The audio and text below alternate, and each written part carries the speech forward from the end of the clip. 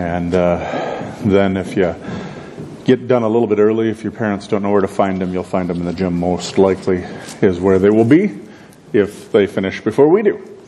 Well, today we are going to continue on in John 13. So if you have a Bible, feel free to grab that, dig that out. If you've got an iPad or Android or whatever, YouVersion is a good way to go. There are some in the lower parts of the chairs. There's also Bibles on the Welcome Center. You're welcome to grab those. And if you don't own a Bible, take that Bible home with you. That's a gift from us to you. And we want to bless you with that and put the Word of God in your hands and make it available to you at all times. So take one of those Bibles. We will buy more. It's our joy to give those away. But John 13, the second half of John 13, starting in verse 21, is where we're going to spend our time today. And today, as we jump into this, we join Jesus again in the upper room. And as we follow the words and the actions of Jesus in these, what turns out to be the final hours before he is arrested, before he is to be taken, to be tried and then crucified. We saw earlier in the first part of chapter 13 that he has just predicted, he has just prophesied this betrayal of Judas and this denial of Peter, that Peter is going to deny him, that Judas is going to betray him. Two of these inner circle guys, two of these disciples of his, these men who had been so close to him, had been following him along, had been studying and learning at his feet for now the better part of 3 years. Two of these guys are going to fail him. And in that sense, it's not surprising then, though, coming from Jesus, that the next words that he would say would be, "Let not your heart be troubled." So let's hear the words of God. Let's dig in. Let's jump in at John 13:21, and I'm going to read on through verse 38, the rest of John 13 there, and you will see it on the screens if you want to follow along as well. And there it reads, "After saying these things, Jesus was troubled in his spirit and testified, 'Truly, truly, I say to you, one of you will betray me.' And the disciples looked at one another, uncertain of whom he spoke. One of his disciples, whom Jesus loved, was reclining at the table at Jesus' side. So Simon Peter motioned to him to ask Jesus of whom he was speaking. So that disciple, leaning back against Jesus, said to him, 'Lord, who is it?' Jesus answered, 'It is he to whom I give this morsel of bread when I have dipped it.' So when he had dipped the morsel and he gave it to Judas, the son of Simon Iscariot, then after he had taken the morsel, Satan entered into him. Jesus said to him, 'What you are going to do, do quickly.' Now no one at the table knew why he had said this to him. Some had thought that because Judas had the money bags, Jesus was telling him, 'Buy what we need for the feast,' or that he should give something to the poor. So after receiving the morsel of bread, he immediately went out, and it was night." Verse 31, "When he had gone out, Jesus said, 'Now is the Son of God, or now is the Son of Man glorified, and God is glorified in him. If God is glorified in him, God will also be glorified in him, in himself, and glorify him at once. Little children, yet a little while I am with you. You will seek me, and just as I said to the Jews, so now I also say to you, where I am going, you cannot come. A new commandment I give to you, that you love one another, just as I have loved you. You also are to love one another. By this, all people will know that you are my disciples, if you have love for one another." Amen. 36. Simon Peter said to him, "Lord, where are you going now?" Jesus answered him, "Where I am going you cannot follow me now, but you will follow afterwards." Peter said to him, "Lord, why can I not follow you now? I will lay my life down for you." Jesus answered, "Will you lay your life down for me? Truly, truly, I say to you, the rooster will not crow until you have denied me 3 times. Now this all comes on the heels of the context is that we've learned last week. It comes right on the heels of this foot washing that Jesus did for the disciples. He's in the upper room, and as we dig in here, we're in the closing chapters of John's Gospel. If you haven't noticed before, as you read through the Gospels, Matthew, Mark, Luke, and John, the bulk of the Gospels are devoted to this last week of the life of Jesus. And this, of course, is peculiar to the Gospels. It's what distinguishes the Gospels from the other books of the New Testament. It's what distinguishes the Gospels from other simple biographies, for that matter. John himself here devotes nearly half of his entire book. Half of the entire book of John is devoted and dedicated to, roughly, give or take, the last 5 hours of Jesus' life. One commentator, as I mentioned last week, says that Matthew, Mark, and Luke show us Christ's body, but John shows us Christ's soul. And in a sense, in this passage and in this portion of Scripture, Jesus is revealing to us something of his soul, something of his inner self. And he gives to us a glimpse of the fellowship that he has had for all of time, this fellowship that he's had with God the Father and with the Holy Spirit. And he speaks of him going away and then coming and going and giving the Holy Spirit and all these kinds of things. And all of it in the context of this ongoing loving relationship within the Trinity. And here in John 13, he begins to unfold something of great significance. Something of what Jesus is doing and the events that are beginning to transpire, that are kind of kicked off here in this upper room. These events that are leading us to the cross as we head towards Easter, towards the cross of Calvary. Revealing something of Jesus' innermost glory. This glory that can be seen as we study the Scriptures, as we look through the different stories and the passages of how God has interacted with God's self all through the Old Testament and on into the New Testament. We see this, and it gets more clear here now as Jesus is heading towards the cross. And did you catch what he said in verse 31 and 32 when he speaks of the relationship that he has with God the Father? That the Father's relationship with him, that there's something special there, and now there's something that's transpiring here in this upper room that indeed reflects and reveals and manifests something of the essence of the glory, not only of just the human Jesus, but of the divine Jesus. That fully begins to, we've seen a lot of his humanity, and now it's really revealing some of his divinity in this moment. And it says, now is the Son of Man glorified, right? God the Father is glorified in the Son, in something that's happening to the Son in these hours. And the Father is glorified, and Jesus is glorified. The Son is glorified, and the Father, and the Son. Again, it's this whole thing with the Trinity that when one is glorified, the other is glorified. And when the other is glorified, the other is glorified. I mean, on and on and on. And as you study the Trinity and as you dig into these things, it can kind of almost make your head swim a little bit. But all this is to simply reaffirm those core fundamental beliefs that we have as Christ followers, that Jesus is fully, truly, completely, and entirely, and wonderfully man and God simultaneously. And it shows us something of the very essence of who Jesus was, and something of the very essence of who God is as we study these things. It shows us in a rich and wonderful and beautiful way. It reveals this to us. What's transpiring here in the upper room should bring us into a place of understanding that while we are heading towards a point in the story where Jesus is going to be distanced and separated from God, yet simultaneously as that story is being shown and told to us, we see indeed how intimately close he is with Father God. And so we see this as Jesus begins to unfold in his obedience, that as he goes to the cross and does and takes upon him the task that's been set before him, as he takes on the suffering servant role, as he does those things, it continues to magnify the glory of God and put that at the forefront and put it on display for us.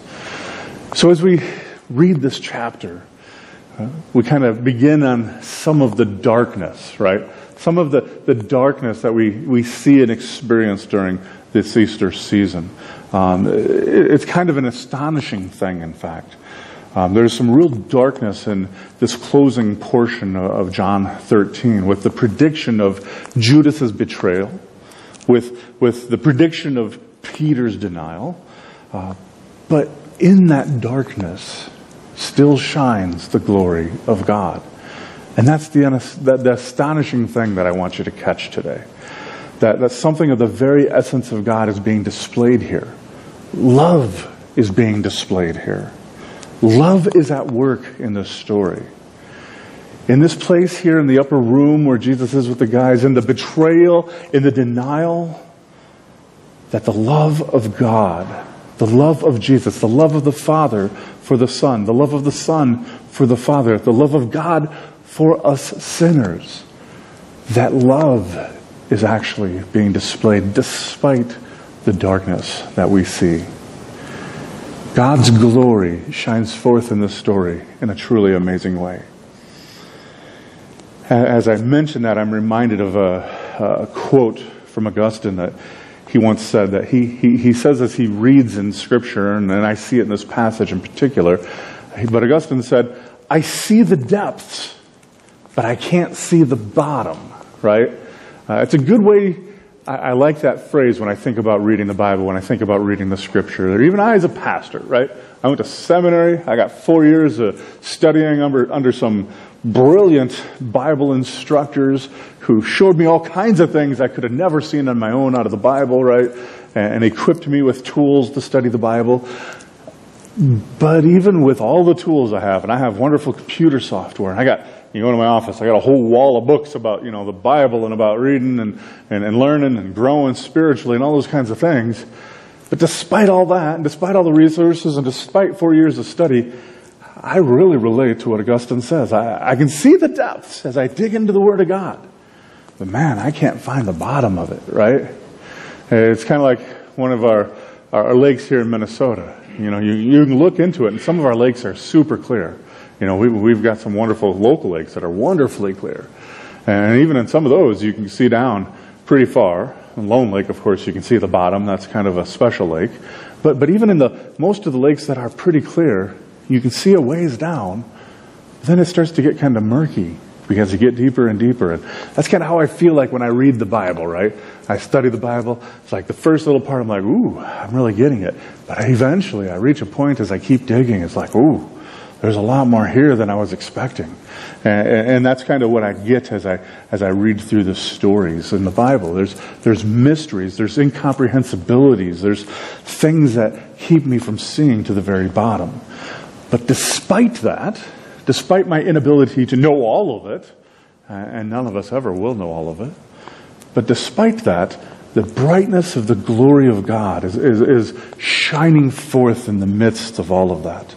And it shines forth especially brightly today because it's portrayed against the shadows of betrayal. It's portrayed against the darkness of the denial of Peter. And then it's brought together by John in the closing of chapter 13 here so that we might see the very heart of Jesus. And in his heart, love resides. It might be worth considering these two stories of Judas and Peter as separate stories. And you've probably heard sermons in your past, possibly, of talking about one or talking about the other. But I think that John put these together in this passage so that we would think about both men together simultaneously. I think that John has intentionally written the scripture as he did, instead of separating each story out, but instead putting them together here line by line so that we might examine them in context with one another rather than separately from one another. And I think John wants us to ask some questions. I think one of the questions John wants us to ask is, how can we be sure that we aren't Judas? And how can we be sure that we aren't Peter? And of the two, of course, which one is more dangerous to be? Is it Judas or is it Peter? And so I think John is kind of forcing us to a place as we read this passage and read these stories that forces us to think about this, to consider this. And hopefully maybe to be a little concerned, am I possibly Judas or am I possibly Peter? And to have that right fear that comes from that concern, but also within that hopefully then to find some encouragement out of it. So what I want to do is take each one of these stories one at a time, and then we'll kind of come back to them together here at the very end. So first of all, let's look at Jesus and Judas. Look first at that section beginning in verse 17, where he begins to speak. He says, "If you know these things, blessed are you if you do them. I am not speaking of all of you. I know whom I have chosen, but the scripture will be fulfilled. He who ate my bread has lifted his heel against me. I am telling you this now, before it takes place, that when it does take place, that you may believe that I am he. Truly, truly, I say to you, whoever receives the one that sends, or whoever receives the one I send receives me, and whoever receives me receives the one who sent me." And then he begins to say, "Truly, truly, I say to you, one of you is going to betray me." Now, someone among this inner circle, one of these guys, and they don't know who at this point, someone is going to let him down in a big, big way. Someone who Jesus had hand-selected, right? This group includes the names of guys like Peter and John and Andrew and James. It includes Judas. He was one of the 12 as well. And so Jesus had handpicked these guys, and he's now saying that one of these guys, one of you guys, one of my inner circle, you're going to flame out. You're going to bomb out. You're going to fail me in a stupendous way. And again, they didn't know who, but there had to be concern. You remember, there's other stories, of them kind of jostling for position, of hanging out with Jesus. Who's your favorite, Jesus? Right? Well, when you hear those kinds of things, you begin to wonder, well, who's your least favorite, Jesus? Which one of us is going to betray you? Some talk kind of going on and wondering what was going to happen to him. And Jesus had been working with these guys for now like 3 years. These guys had been along and seen him preach. They'd seen him teach. They'd seen him perform miracles. They'd seen mighty works. They'd seen all the signs that we've been talking about as we work our way through the book of John. They'd seen them. Judas had seen them, of course. And then now at the beginning of chapter 13, Jesus gets down on the floor, takes off his excuse me. Excuse me. He takes off his outer garment, he gets a bowl of water, wraps a towel around himself, and he gets down and he washes Judas's feet, right? He knew what was coming, but he loved Judas enough, even knowing the betrayal was coming, to get down and to wash his feet anyhow. And I think inwardly, Judas knows what's happening. Judas at this point already has the steps in place. The mechanism has started. He knows he's going to be betraying Jesus, right? And I can only imagine, as Jesus gets down to love him and to serve him, that it probably burns him a little bit, right? You ever, that passage that talks about heaping coals on your enemy's head, right? Like love your enemies, the Bible tells us. What happens when you love somebody who's angry with you? More often than not, they get more angry, right? Like somebody's being mean to you, and then you're kind to them. They're like, did they not just see I was being a jerk to them? Now I'm going to be even more of a jerk, right?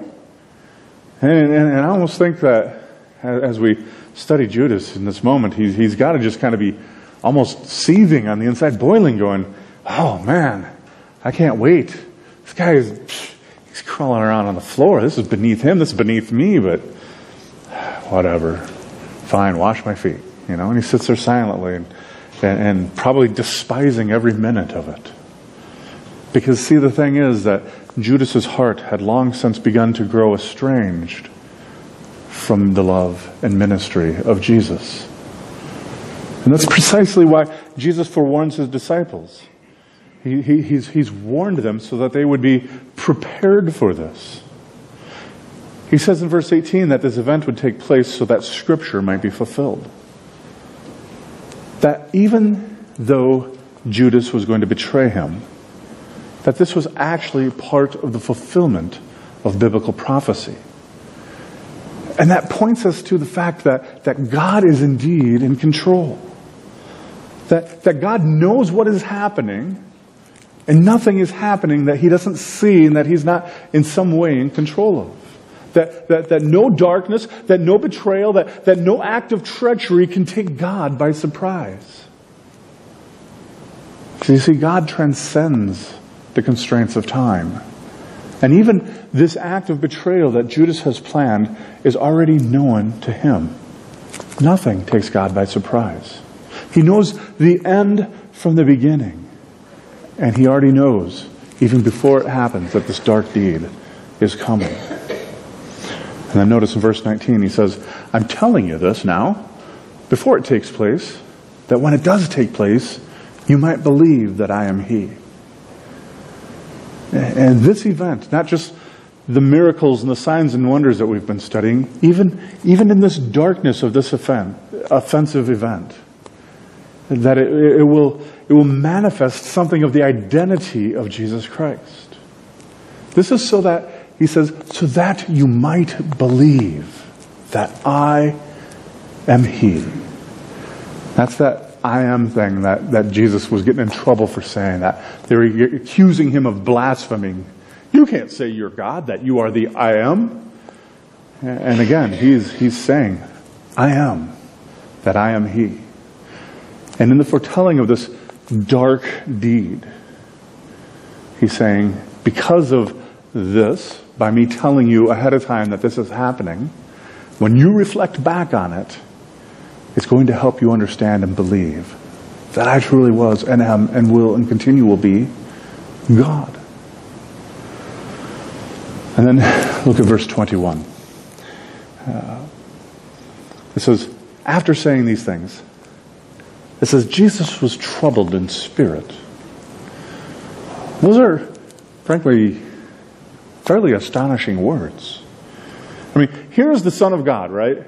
Here is the divine Messiah. Here's the servant of the Lord. Here is the very Son of God, the Son of Man. And he is troubled in spirit.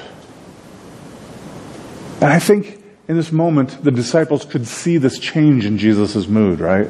John makes note of this. And this is pointing us to the fact that Jesus experienced life just as we do. Jesus experienced the same passions and the same pains that we do. He was tempted at every point just like we are. Darkness and treachery troubled him, and betrayal troubled him as well. See, Jesus, our Savior, is not some distant thing, some aloof God, but instead it's telling us that Jesus experienced life like we do, that he walked the earth as we walk it, that he understands deeply and intimately our pain, our sorrow, our trials, and our sufferings. Because he's gone through what we go through. And it's a rare occasion, but Jesus' soul here can be read in his face. John notes his deep-seated agitation, the unsettling of his spirit, that as our Lord thinks about the depths of human betrayal, as he experiences the darkness of Judas' soul and Judas' betrayal, that as he goes through this, knowing that this is the signal, the beginning of the end, so to speak, because he knew his time had come, it said that last week, that this event, troubled as he was for Judas, troubled as he was because this is one of the things that's setting into motion what will lead to his death and crucifixion. He's troubled. He's agitated. His soul is burdened. And that hopefully helps make Jesus more relatable and understandable for us. You ever been betrayed? You ever experienced pain in a relationship, in a friendship? Well, so has Jesus, and he knows your pain. He can relate to what you have gone through because he has walked it there before you at a level that you never will probably achieve. His betrayal leads to his death and crucifixion. Most of us will never get to that level, I suspect. Look at the words at the end of verse 30. It says, when Judas has received this piece of bread, he goes out. And it says, it was night. Now, maybe it was just a casual noting by John, saying, oh, well, it's the evening. It was dark outside. If you looked out the window, you could see that.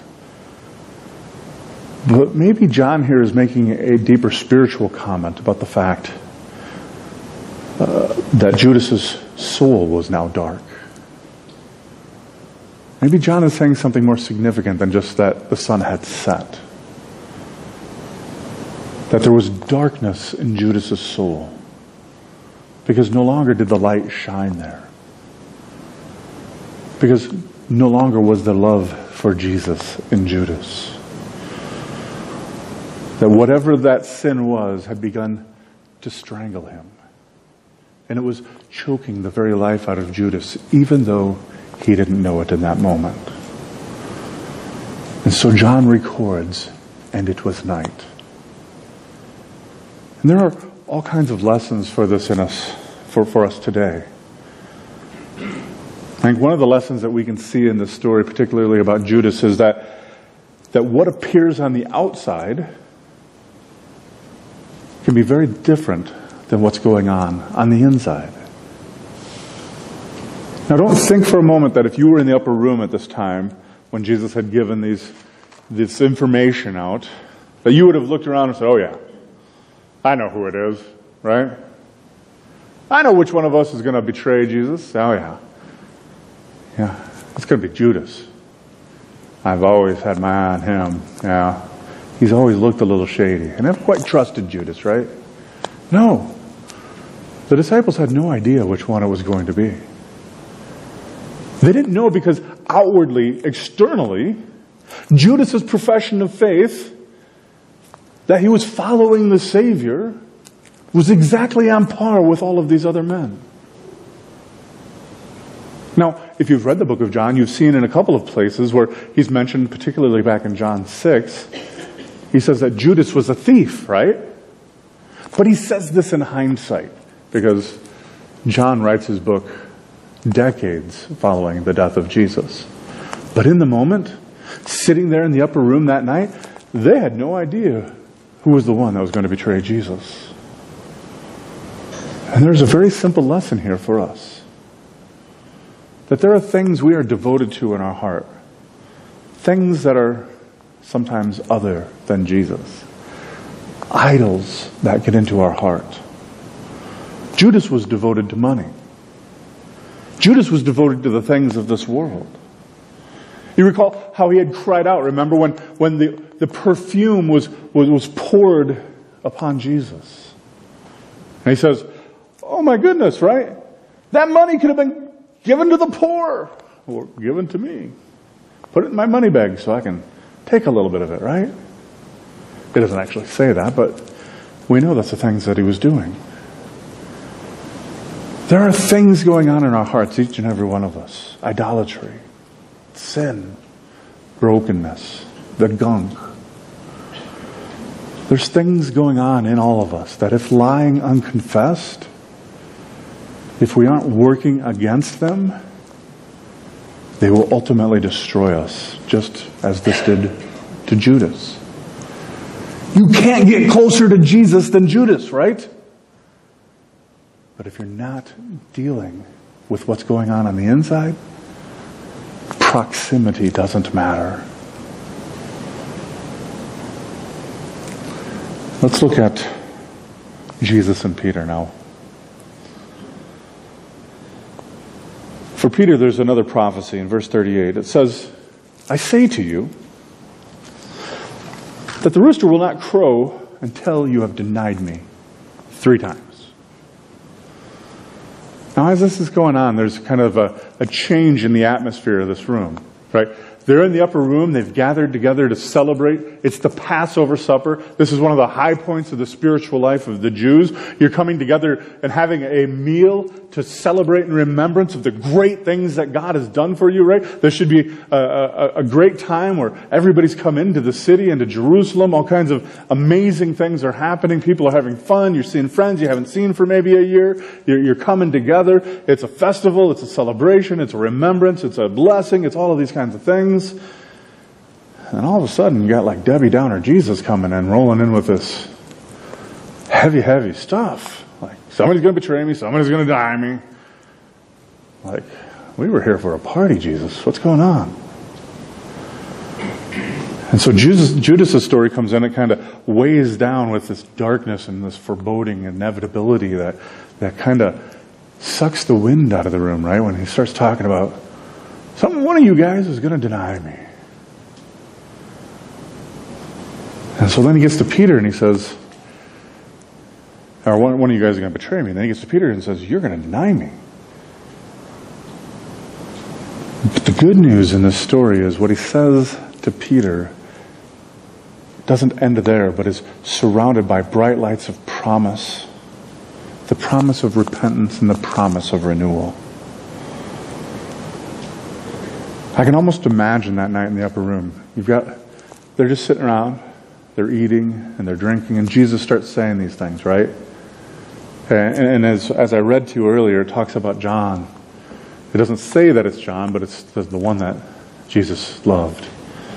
The one who was close to Jesus. And Peter pokes him and says, hey, lean over and ask Jesus who's it going to be, right? It's John.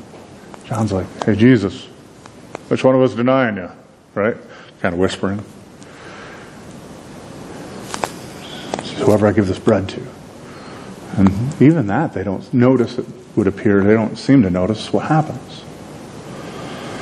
But in the midst of this darkness, in the midst of the sadness of this story, even in the midst of that, Jesus shines the light of hope. In verse 36, he says, where I'm going, you can't follow me. Kind of this darkness has entered in. He says, Peter, you can't follow me where I'm going to. There's a place I'm going. And they've been with him. You have to understand, they're thinking like, we've gone everywhere with you, Jesus, right? Where could you go that we can't go?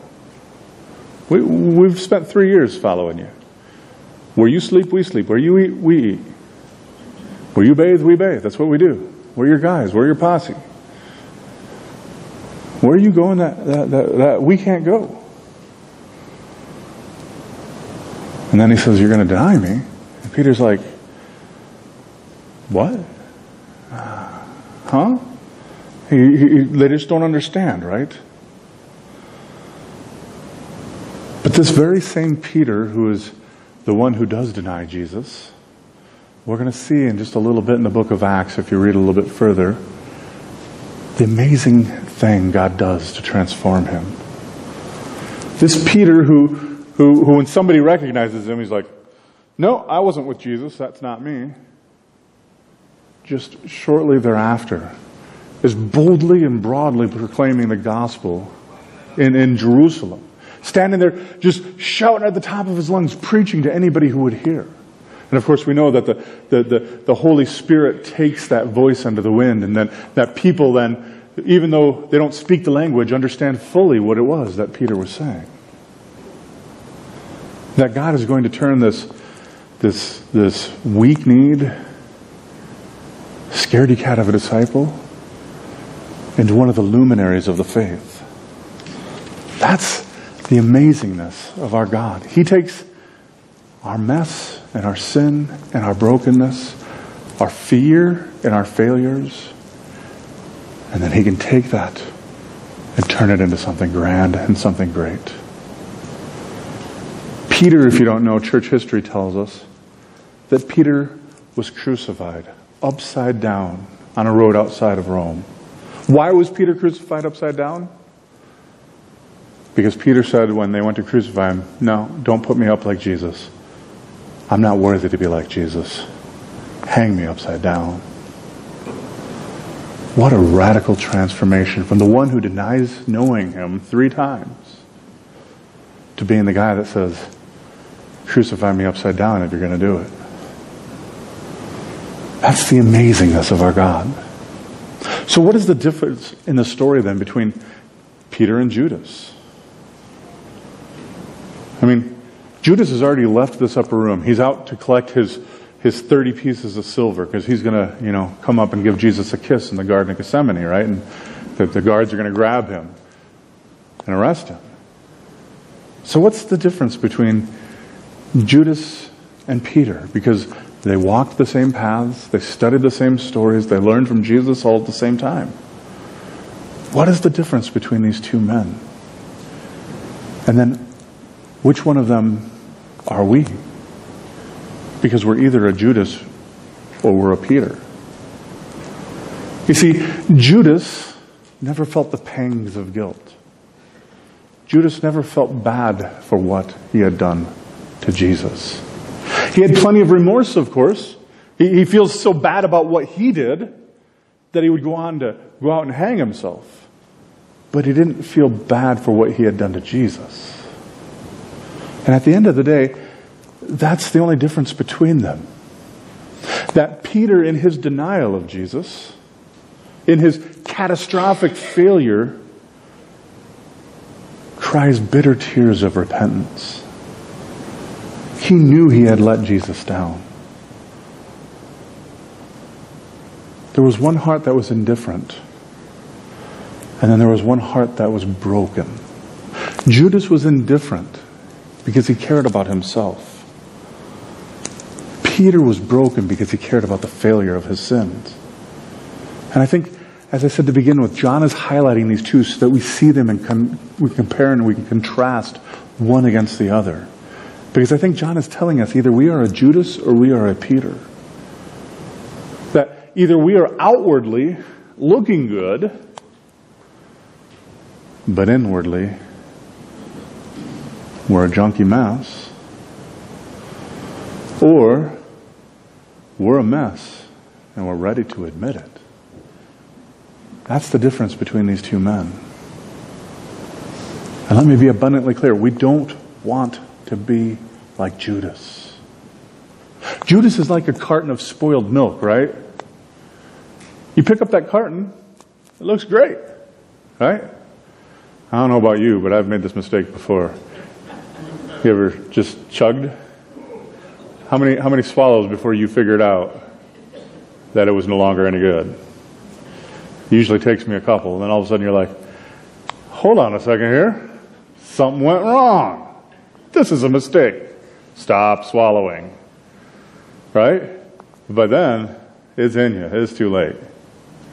But that's what it's like. Judas is like that carton of milk. He looks good on the outside. He's been sitting in the fridge doing the right thing, looking the part. But inwardly, he's spoiled. Peter, on the other hand, is a mess. Right? But Peter goes, yeah, I am a mess. And I can't fix this spoilage. And he repents. And he goes to Jesus. Even though Peter failed in a catastrophic way, God could go on to use him to do amazing things for his glory. And hear this. However horrible, however disastrous, however catastrophic your sins might be, however public your sins might be, however full of shame that you might be for some of the things that you've done in your past, for whatever sins you may have committed, Jesus still loves you anyhow. And he keeps on loving you. Despite your sins, despite your weakness, despite the fact that you keep on failing. That is the good news of the gospel. Not that you are perfect, you're not.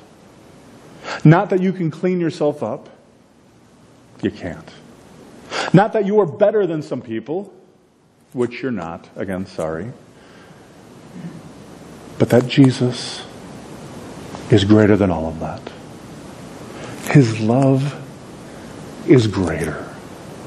His grace for you and me is greater. And it always will be. That's the scandal of God's grace. That's the amazingness of the gospel. That's the good news that we find in Jesus, that we are leading to in celebration towards Easter. The difference between Judas and Peter was simply repentance. And we get, all of us, a chance to have all of this love that Jesus offers if we simply do just as Peter does. If you haven't done that before, I would encourage you to do it today. Every one of us is either Judas or Peter, but we get to decide where we're going to fall in that. Let's pray. Father God, we